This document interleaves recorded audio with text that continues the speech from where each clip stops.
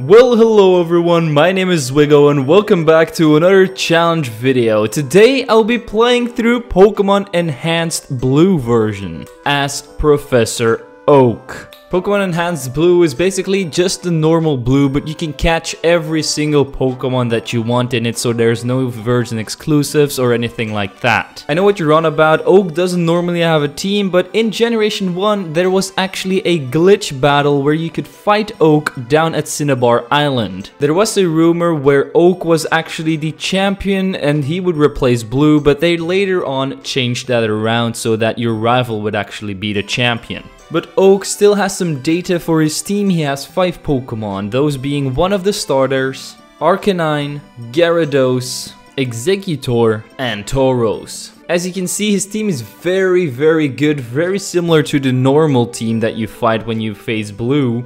But let's see how Professor Oak would do in the entire Kanto region. I honestly think he'll have no struggle whatsoever. I don't even think we're going to lose a single battle, but we'll have to see how good Oak actually is. The rules are simple. I can only use Professor Oak's Pokemon in battle, no items in battle whatsoever, and I am able to use an HM Pokemon. Also, don't forget to smash that like button, hit that subscribe button, and turn on the notifications if you haven't done that already. And with that out of the way, let's jump right into Pokemon Blue Enhanced version. We name ourselves Oak. I couldn't find a ROM hack that actually had Oak as a character sprite, so I'm just doing it like this. And then as we walk into the grass, we encounter Professor Oak himself, and he brings us to his lab where we can choose our starter Pokemon, and we're gonna go with Charmander because I feel like he doesn't get enough love from Game Freak. I also name him Not Enough because I feel like Charizard still doesn't have enough other forms yet. Then we go to the Pokemart to pick up Professor Oak's package, we bring it back to him and we get the Pokédex.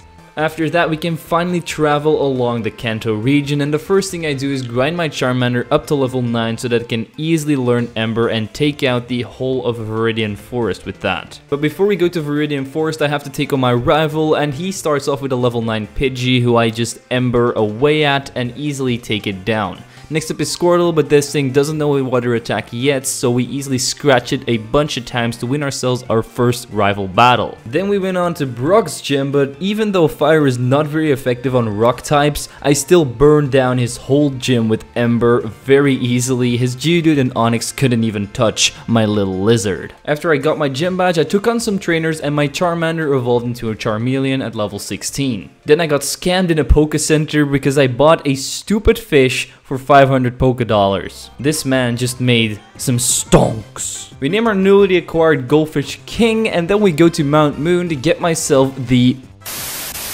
Then before I took on the next rival fight, I wanted to level up my Magikarp a little bit so that he would learn Tackle at level 15. But this took a damn long time because I had to switch train him for like an hour straight until he reached level 15. Since he doesn't get any attacking moves before that, my Charmeleon had to always come in and take out the Pokemon until he eventually learned Tackle. Then I took on PP at the Nugget Bridge and he starts off with Pidgeotto, and my Charmeleon is now level 23 because of all the Magikarp grinding. Since the Pidgeotto can barely touch me, I'm easily able to take it down with 3 Embers. Next is Abra, so I switch in Magikarp for him to get some more XP because Abra cannot touch us at all since it only has Teleport. So after a few tackles, it's down.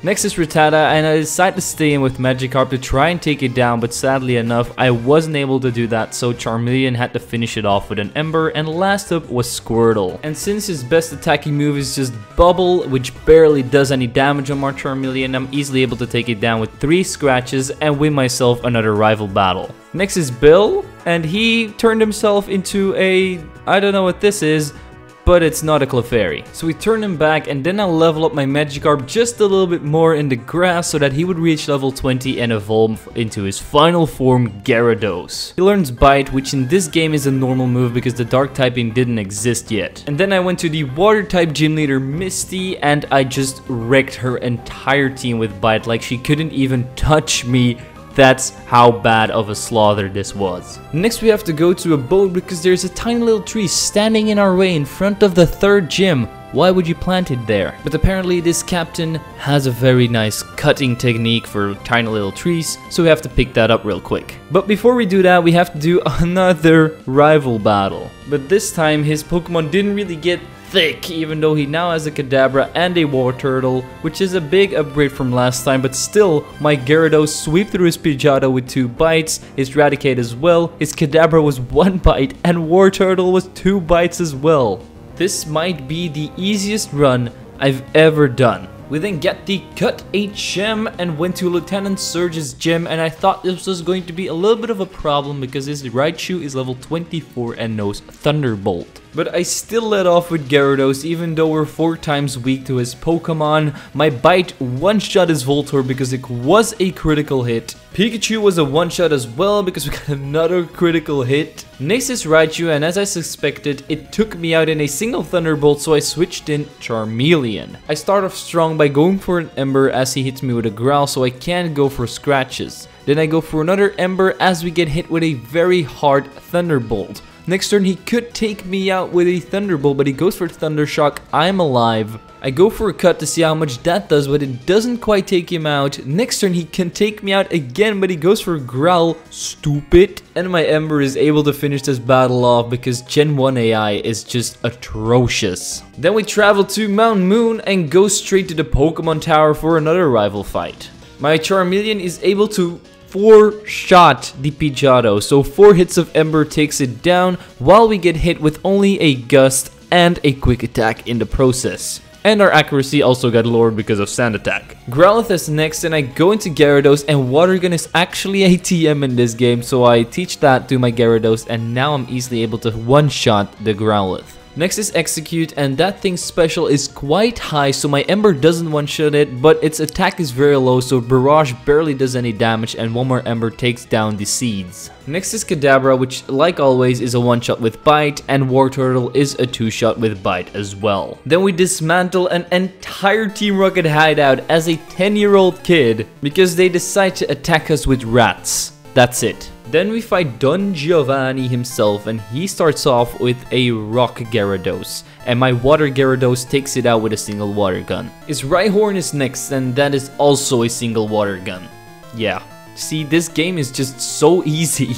And last was Kangaskhan. On his first turn, he goes for a Guard Spec, which I have no idea why he uses that. So I go for a Bite. It doesn't really do half, so I decide to go for 2 more Dragon Rages to take him out while we get hit with a few Comet Punches. But Giovanni was very easy as well. Next is Erica, and I just decide to go in without even healing, so my Charmeleon starts off being paralyzed, because I thought that might even make the challenge a little bit harder. But sadly enough, this Victory Bell knows Wrap, and he just goes for it turn 1. And my Charmeleon isn't able to snap out of it anymore, so we're easily taken out. So then I switch in King, I go for the Dragon Rage. It does about half, but not quite. Then he puts me to sleep with Sleep Powder and hits me with a Razor Leaf. I snap out, go for another Dragon Rage. He then hits me again, and then finally take out the Victory Bell with another Bite. Tangela is next, and that thing has the move Bind, but it barely does any damage, and I got out really quickly, so 3 bites and the Spaghetti Monster is down. Last is Vileplume, so I go for a Bite. It again doesn't do enough damage to 2 shots, so then I go for the Dragon Rage as we get hit with 2 Petal Dances, and I'm only left with 11 HP, but my Gyarados finishes it off with another Dragon Rage, and now we have 4 gym badges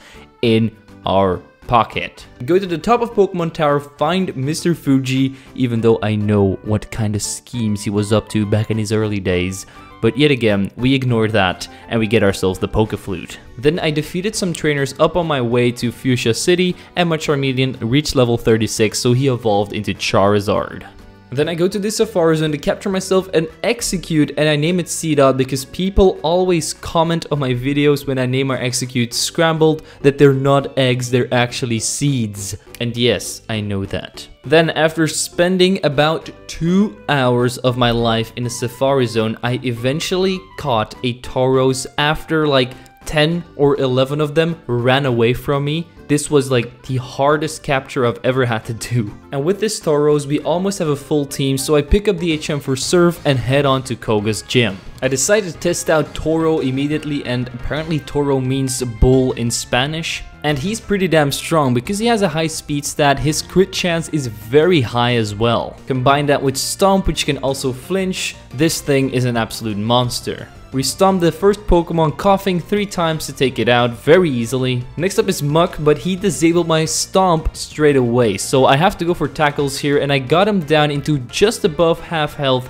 but then we got taken out by the poison damage. So then I switch in King, I go for the water gun, get a critical hit, he just sets up a minimize, and next turn I take him out with another water gun. Next is Coughing, and that thing gets 3-shot by my water gun as well. Last up is Wheezing, and this thing is level 43, so it does a load of damage to my Gyarados with Sludge. And as I'm about to hit it for my 4th time, he's like, I'ma head out, and goes for the self-destruct.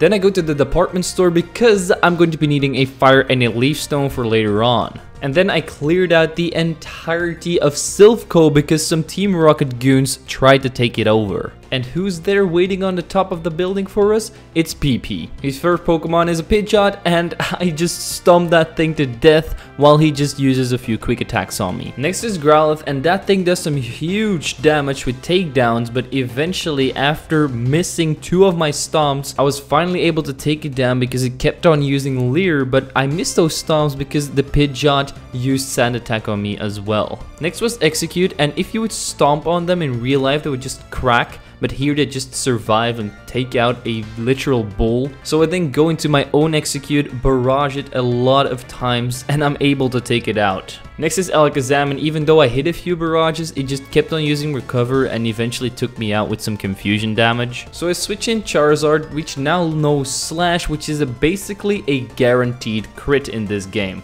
So 2 slashes take out the Alakazam, and last up is Blastoise. And you might think he's going to switch here because Blastoise is strong against Charizard. No.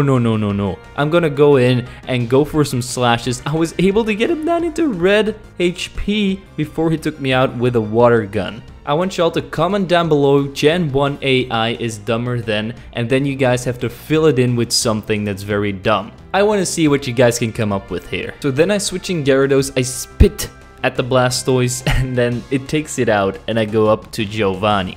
The man himself starts off with a Nidorino, so I lead off with my Bull, and I'm able to take him down with 3 stomps without taking too much damage in the process. Kangaskhan is next, and that thing really can't touch us either. We get hit with a Comet Punch, but it barely does any damage, so 3 stomps also take down the Kangaroo. Next is Rhyhorn, so I switch in Gyarados, I spit at it, and it's dead. Our last is Nidoqueen, and he just uses a Guard Spec and 2 Water Guns to take it out. This is not what I thought this challenge was going to be.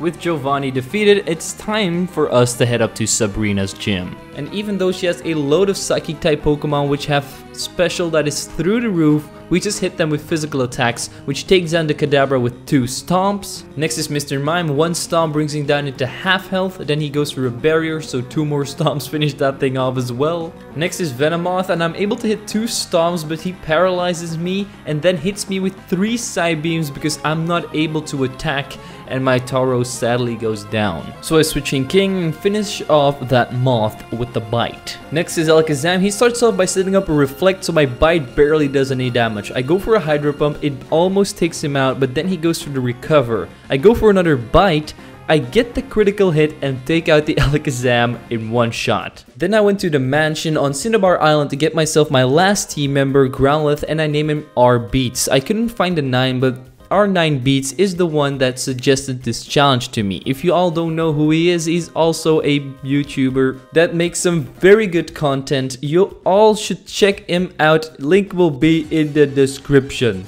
Next is Blaine, so I now lead off with Gyarados, and I have Surf as well. So I one-shot the Growlithe with Surf, one-shot the Ponyta with Surf, one-shot the Rapidash with Hydro Pump, and also one-shot the Arcanine with Hydro Pump. Yeah, Gyarados is kinda OP. The next up is Don Giovanni as the final gym leader with his ground type. So yeah, Gyarados is going to shine again in this gym. So yeah, we one-shot Rhyhorn, one-shot Dugtrio, one-shot Nidoqueen, one-shot Nidoking as well, And last up is Rhydon, and that thing survives us. Oh no, it doesn't. It's another one-shot, boys. And then as we get the Earth badge, the final gym badge of the Kanto region, I'm about to go up to the victory road. But no, PP has to stop us. He starts off with Pidgeot, and yes, Gyarados can learn Thunderbolt in this game, so we just two-shot that with Thunderbolt basically. All other Rhyhorns died because of water-type moves. This one is no different. The little fire puppy is down in a single serve as well. For Execute, I switch into Growlithe and I go for 4 Embers because it just kept on using Solar Beam and I was easily able to take it out again. Next is Alakazam, so I switch in Tauros, and even though I'm 15 levels lower, I still two-shot it with Stomp. Last is this level 53 Blastoise, and this thing should have some pretty decent defenses, so I think my Tauros is going down here. Oh no, he's dead already. Well, the main game was pretty much a sweep. I hope the Elite Four and Champion can give me more of an actual challenge. So with my team now ranging from level 26 up to level 47, I decided to take a shot at the Elite Four. I didn't think that I would get far because I'm severely underleveled here. But let's see how we can do at these levels. But first I had to evolve Growlithe and Execute with my Leaf and Firestone into Arcanine and Exeggutor. And then I went up to Lorelei. Anyway, she starts off with her Dugong while I start off with Gyarados. I misclick and go for Hydro Pump, but it doesn't really do any significant damage to me either. So the next turn I went for Thunderbolt, but she healed up with Rest. Then I hit 3 more Thunderbolts because she can't attack the turn she comes out of Rest, and I took out the Dugong. Next is Cloyster, who was a 2-shot with Thunderbolt after we get hit with a Spike Cannon. Next is Slowbro, so I switch in Exeggutor, and this thing is more than twice my level, but I was still able to take it out with spamming Solar Beam and using Hypnosis on it. Next is Jinx, so I try with Charizard, but we get one-shot by a super effective Ice Punch. So then I switch in Arcanine, I go for an Ember, but it barely does any damage, while his Ice Punch does a load of damage. Next turn, he goes for Body Slam, it doesn't take me out, so I go for a Takedown, which does way more.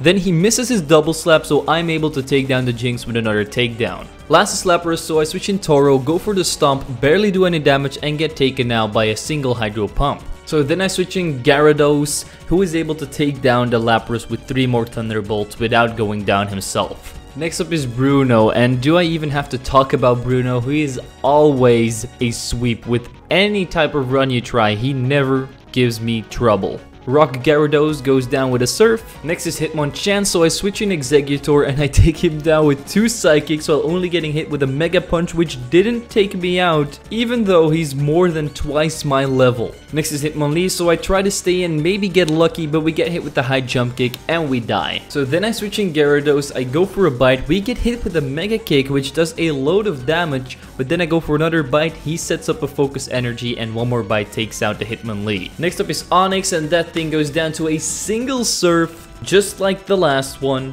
Last is Machamp, I go for the Hydro Pump, he can hit me very hard and maybe kill my Gyarados here, but he just goes for Focus Energy, and I finish off the battle with another Surf. Next is Oak's girlfriend, so basically my girlfriend, Agatha. She starts off with Gengar, and I start off with my level 27 Exeggutor.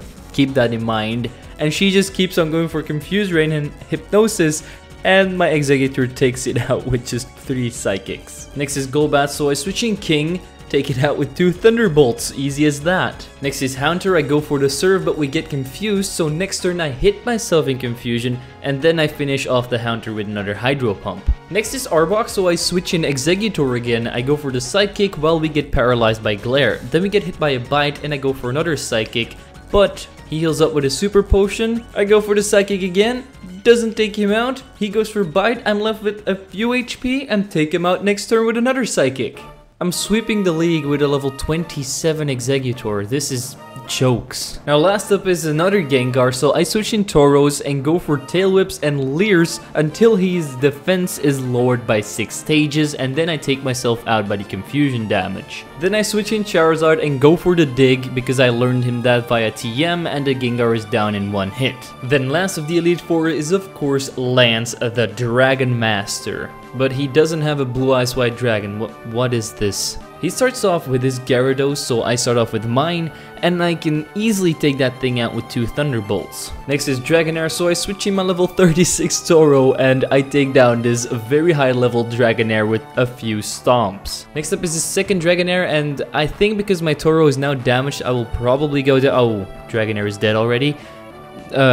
Next is Aerodactyl, so I switch in Gyarados, we get hit with a bite, but a single Hydro Pump takes him out. Next is Dragonite, so I switch in my own dragon that isn't a dragon, and we are now dead because of Hyper Beam. So I guess I have to go into Toro and go for some stomps. Oh no, Toro is dead as well, even though I was able to hit 2 stomps. Guess I gotta switch in Seedot and go for the Solar Beam. Oh, he's dead too? Okay. So then I switch in Gyarados, I go for the Thunderbolt, he's now paralyzed, and I hit the Hydro Pump. And then I hit a Surf and another Surf to take down the Dragonite because I couldn't go for Bite since he set up a load of barriers and he had +6 in defense. With the Elite Four defeated, it's now time to take on PP for the final time.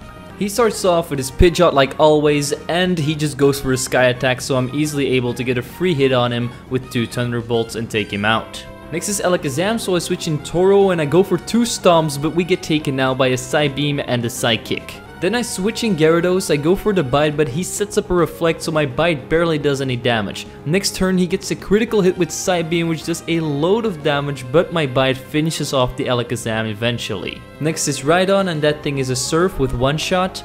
Wait, what? Next is Arcanine, that thing is faster than my Gyarados, he goes for the takedown, I'm left with 5 HP but my Hydro Pump still takes it out in 1 hit. Next is Exeggutor, so I switch in Charizard, go for the Ember but it barely does any damage and we get hit with a Barrage. Then I go for the Slash, it does do a little bit more than Ember and I managed to get him down into red health after spamming it, but then we got taken out. So then I switch in Arcanine and finish off the Exeggutor with a takedown. And last up is his Blastoise at level 65. But he one-shots my Arcanine, so I switch in Exeggutor, but he had 1 shot too, so I switch in Gyarados, go for the Thunderbolt, it only does half, and he finishes me off.